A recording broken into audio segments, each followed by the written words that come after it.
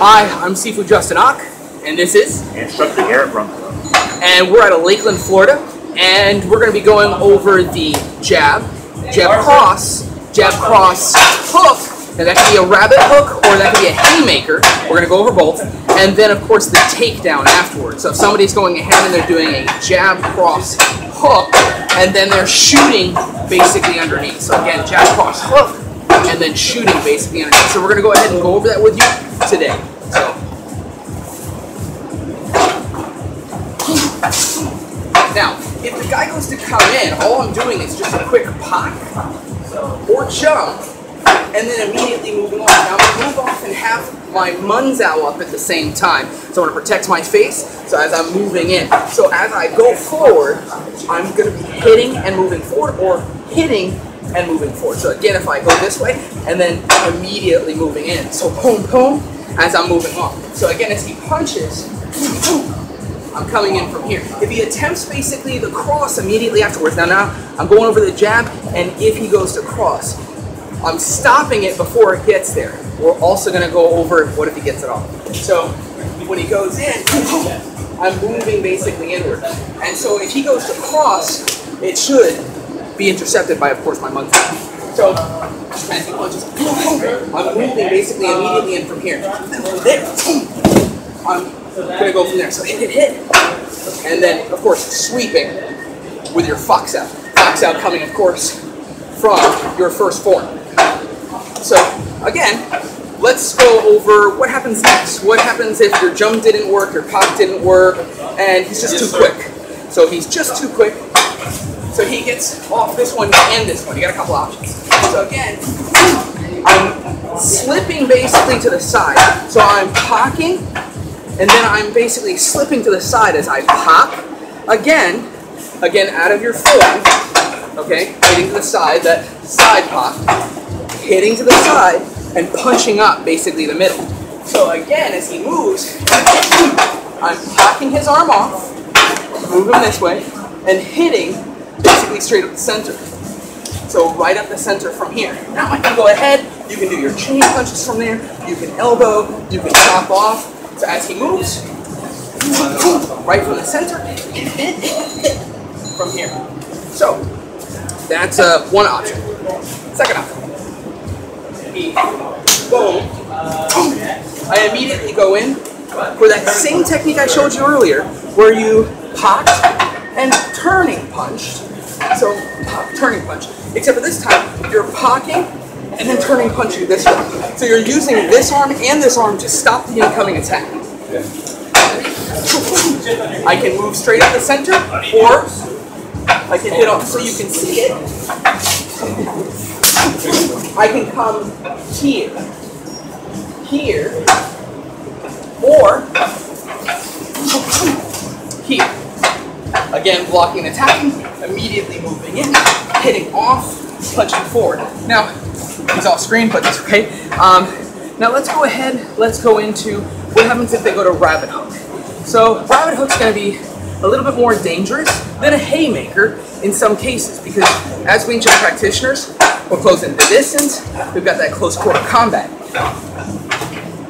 By the way, if you have the chance, use your tactics, use your distance, use your timing, but if you're already in, you're following up, you're trying to end the fight quickly, he may throw in a quick rabbit hook, which is very tight to the body. It's here.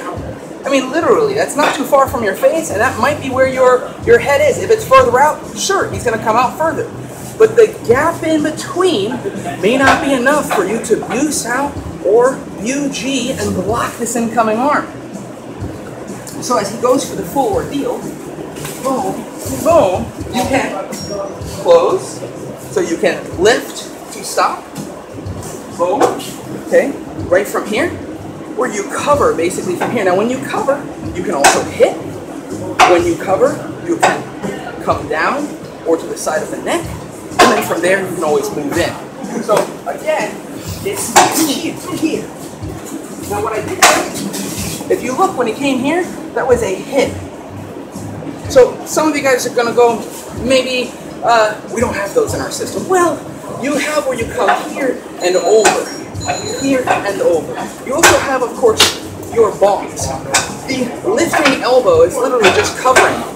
Wing Chun has it. Maybe you don't have it in your lineage yet, but again, covering basically your head, A to B, quickest point from one to the other, to go ahead and block and attack at the same time, which is our main objective, blocking and attacking at the exact same time. So as he goes in, right from here, I've hit in. I can wrap from here. If you don't like to wrap because you don't do maybe that in your system for chin on locks, things like that, you can always hit in from here, pull across, hit forward, chop into the throat. Now we have to go over what? The takedown afterwards, yes? So let's go over the first three. So, roll, then roll from here, moving in, covering. Why? Because it's so short. How are you going to cover it? So again, crossed, hitting back up, going from there. Let's go over the shot real quick. So again, the whole thing, and then he's going to shoot. Now when a guy goes to shoot on you, he's not going to come from here. In fact, when he's here, he's going to be here within firing distance, boom, and move in. It's going to be quick. He's going to drop his level, and basically take over the whole thing. Unless, of course, he's doing a single leg. So he's here, he's within hitting distance, and now he's coming across and taking basically from there. So he's gonna duck, he's gonna hit and move. He's not going to leave his arms wide open. He's gonna be here, he's gonna shoot and move forward. Yes. So with that being said, the whole thing with, of course, this shot. Now, we went off screen, but what I did after I did was I underhooked and sprawled out with my legs. Underhook and sprawl.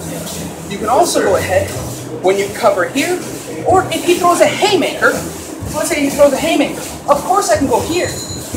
But when they throw high, their head dips down. So where's he going to shoot into now? The side. So after he throws the haymaker, he's going to shoot at an angle. Throws the haymaker, shoots in basically at the angle. He's getting you to pay attention here, and then he's going to take out your legs. So this happens, throws over the top, boom. We need to, again, get an underhook, push his ear away, Don't push at his head. You push his ear away with your gums outs. Now, I'm sure you guys do gums outs from your forms. Okay? So as you're pressing with your gum, and even if you don't do it there, you do it in your first form. Right? You're gumming down, turning, gumming down, you're gumming out. So when I underhook, I'm also going to be gumming away. From there I can knee, I can turn, I can basically bring him in if I want to, or I can press out and hit. So again, one more time, whole thing. So 1, 2, 3. I'm sprawling outward, getting the body out. From here, I'm going to take my hand. It needs to be on the ear. Got it? From here, I can knee. I could just pass off and hit in. So you can see where that has to hit here. I could pass in. Basically boxing the ear with my fist. If you have any questions, or if you'd like us to go into some further detail, let me know. We saw this question, jab, cross, hook, and of course the takedown. And there's definitely a lot of different ways that you can stop it. We'd love to hear your questions, and we'll give you more of what our answers would be. But again, remember, we're just two men. I'm Sifu Justin Och. This is Instructor Garret Brumfield. We're out of Florida, Central Florida, and if you guys have any other questions for us or any comments, things along those lines, go ahead, message us, send them to us. If you'd like us to do a different video on something else, let us know about that as well.